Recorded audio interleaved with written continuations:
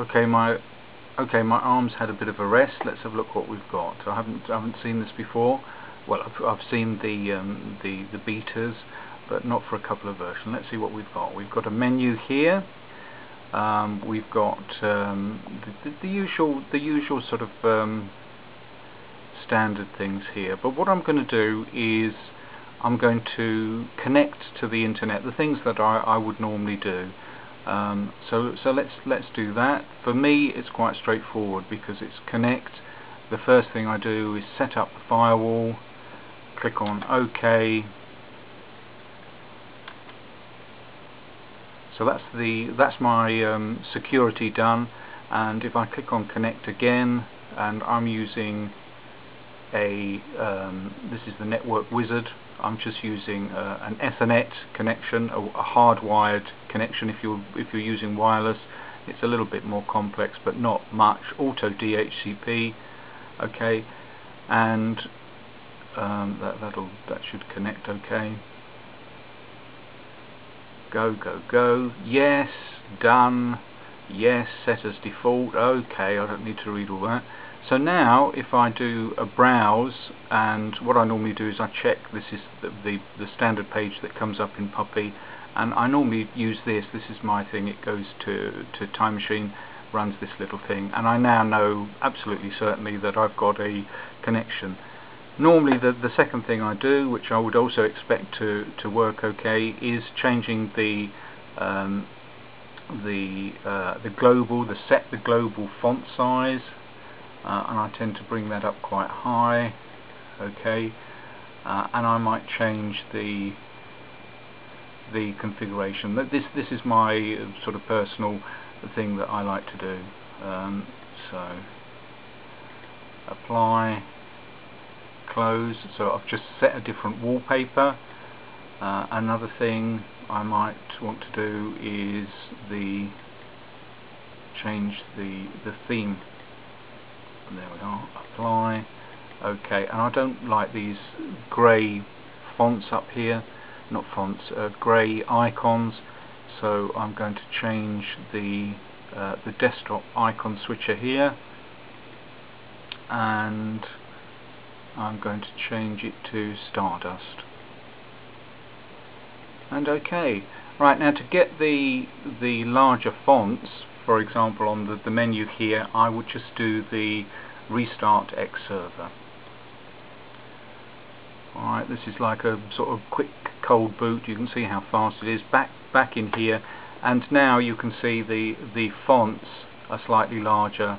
It's easier for me to see. Okay, let's look at Quirky now. Let's look at some of the things.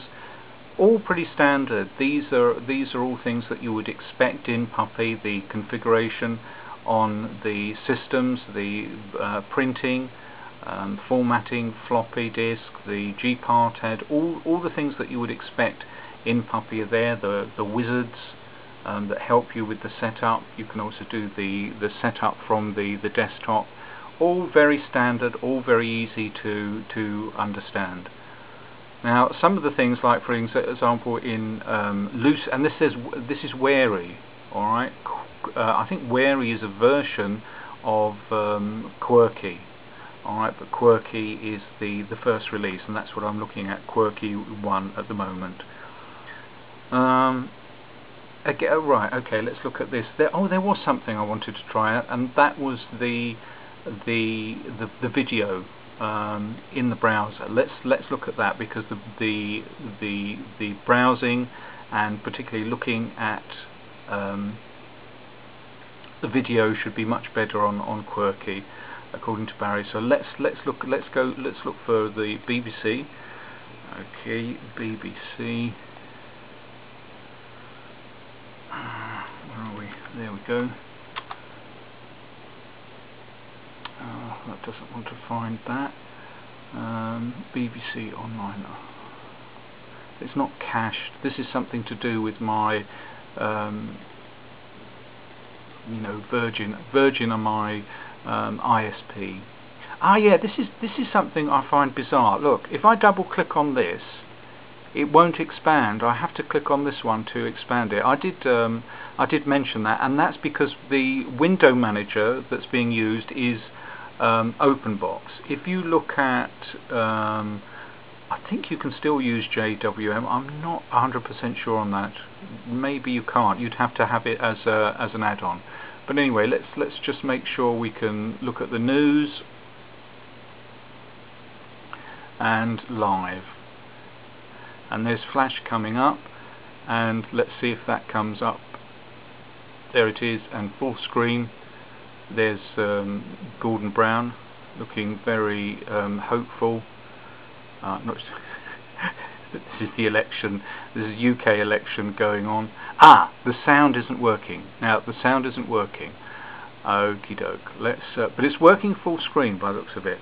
Now because the sound isn't working, I'll escape that, bring it down, and then I'll look at setup, and I'll where are we? Sound.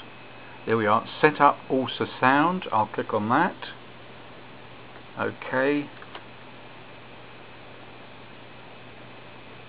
And it's building a database of sound cards, and I know that what it should be using is not that one. I've actually got two sound cards and sometimes a USB microphone and headphone set in there, but I've got two sound cards, an inbuilt one and a separate sound blaster. But the one that I need is this ATI Intel one, and if I click on that, okay, yes,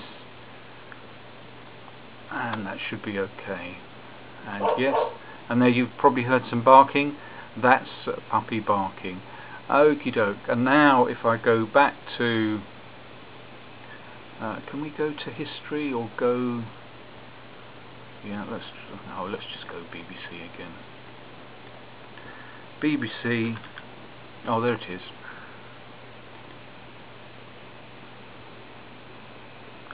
And we'll make that large, and same thing, news and live. So this is the live news, and let's see if we've got sound. If not, I'll have to do an restart X and see if that works. We'll go full screen. What's happened in the last 20 to 30 years? And is it synchronizing?